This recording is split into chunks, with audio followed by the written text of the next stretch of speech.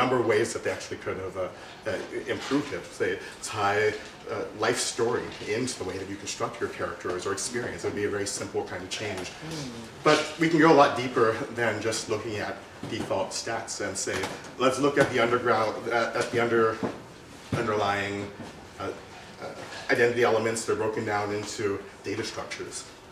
So this is from a game called Neverwinter Nights. And so if you look under the hood, actually you have data structures for race, even blood color by race, something almost like the one-drop rule, right? And so changing race in this game actually doesn't change the appearance of your character, but many items have racially based bonuses. Gender is interesting if you look underneath the hood, because when you play, you just see the character, but in the data structure, there are actually 5 different genders. You might think that it's somewhat more expansive than, say, a binary gender representation. Anyway, if you happen to be male, both, other, or none, which are 4 of the gender representations, you have a default male body type. So in fact, you still have, despite these 5 different body types, under the hood you have just 2 binary genders within it. So the point of all this is that these elements are built into the very data structure of the game. So just taking up your character in a virtual world and saying, I'm going to look like somebody different than I am, it doesn't do that much, actually, in order to think about ourselves through different lenses, or think about ourselves as new identities, or to empower ourselves. In fact, a certain type of oppression or discrimination is built into the underlying structure of the code. So it means that it behooves us to build new technologies, or think about becoming creators or doers or learners and builders of technology. And social networking, there are problems too. So I mean, for example, this is an old Facebook page, but opting in or opting out to an identity is just, say, joining a group. And so you see the Facebook, you want to be Native American, opt into the Native American group with its stereotypical, the so-called noble savage metaphors here. It's quite a simplistic model of group membership. And so I won't go through all of these, but there are a number of different problems that we have, whether it's computer games, social networking, virtual worlds, any of our online accounts, any of these digital representations. And that's the fact that our identities are reduced to statistics, social categories are reduced to just graphical models and skins, so just nothing but appearance. Character change isn't driven by anything like emotion or actually meeting people or what you do, but rather combat, spatial exploration, and acquiring objects. Right? In social networking, we have simplistic models of joining a community. It's just click a button and you're a member of the community. You don't actually have to live, work, or breathe with the community. Virtual worlds, we have so what about states like transitioning or becoming? So I was actually on a panel once with a transgender digital media artist, and so that was somebody who was actually in a state of transition. I said, what about becoming? Well, that's something we all deal with as you become an expert, for example, right, from being a novice, right, you're always in states of transition, but usually you're always just something fixed in digital technology, limited cultural diversity, right? So there are a lot of limitations that we have in current technologies, but you might ask, what's even the big problem? Just because, well, it's just a game, right? It's just a virtual world. Well, there's research, some of my own empirical research. Jeremy Bailenson at Stanford is another person that shows that changes to virtual representations like impact issues like interpersonal confidence, body image, students' perception of themselves as learners and doers. Right, so our real world interaction with people can be changed significantly by the way we interact through our virtual identities. And if you even have an account for your cell phone, right, you have a virtual identity in some kind of way. So it's not just these pyrotechnic examples in the video games I mentioned. So addressing these problems, I think, will make more diverse user groups, provide better customizability, make for more salient and powerful experiences, invent new forms of art, entertainment, and identity. So in short, we can do a lot better than the current state. So you can say that we've at least been trying to take some modest steps towards doing so in imagination, computation, and expression. And so with the support of the National Science Foundation, I initiated a 5-year project that's called the Advanced Identity Representation Project. And so that's developing a toolkit that works across platforms, social networking, avatars, profiles, characters, that enables rich self-expression, that can change dynamically, address issues like social stigma, bias, prejudice.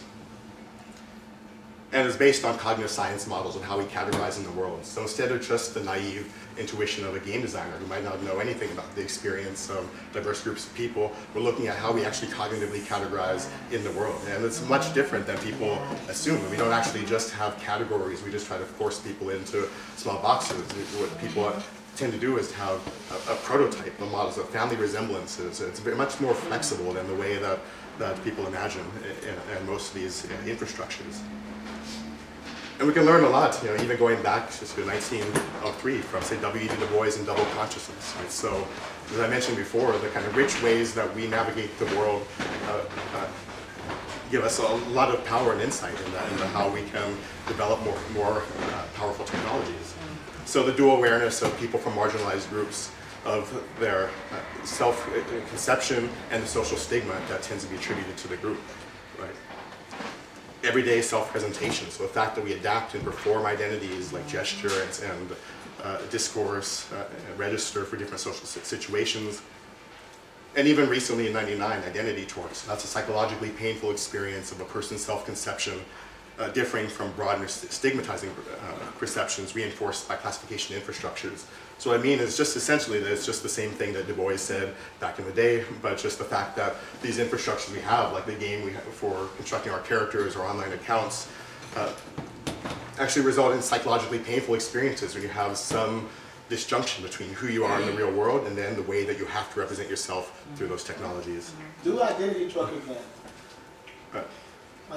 Just explain it one more time. Yes, sure. So it's essentially what Du Bois was talking about, but it's the idea of torque is the idea of twisting. It's a twisting of our biographies, of our life stories against the technologies that we have to engage.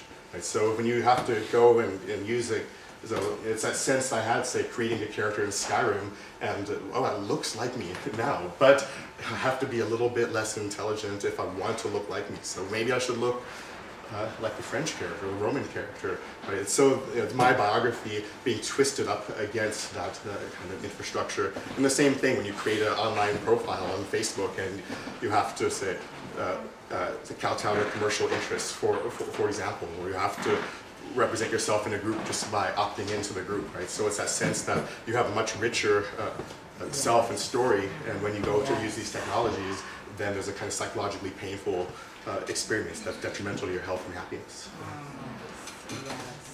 Yes. So one of the sort of things our toolkit can allow are, say, changing users' self-representation for different social groups. So basic things that people have had to do code switching, right? So you have different experiences. So again, the things that we do in the real world can give us a lot of insights for new technologies. For better or for worse, right? So you're stereotyping or passing. Are people passing on Facebook? That doesn't just mean racial passing, but say, what if, I think Kenny and I were talking about just earlier about, say, a movement towards, say, punk rock music or skateboarding within the black community. What if people just want to seem a bit more like they're in that scene than they actually are, right? It's a kind of passing there. So can we identify this kind of passing that we have in social networking? What about swapping between multiple identities, the way that we use different identities in different situations? What about aspirational identities? It's not just a fictitious identity or something negative like passing, but what about what you see yourself as in the future? Can we model our aspirational identities? And one of the things that I've noticed is that in social networking or computer games, at some level, there's similar, there's some similar, at some level of abstraction, there's some similarity between the way we represent ourselves in these different technologies. And so what I did here was just draw a graph that shows a Facebook profile and a character in a game called Dragon Age. And so in Facebook, you have your profile, you have these links like friends with and your groups of friends, and you have different pages, different things that you like there. And then Dragon Age, you have different skills like and classes, like you might be a rogue or you might use a dagger, right? So there's some level at which you can abstract and start to compare these identities to one another, or process them in the same way. You can start to say, is this identity like another identity? And so that's where you can start to use computing to think about these kind of issues like Du Bois and others have thought about.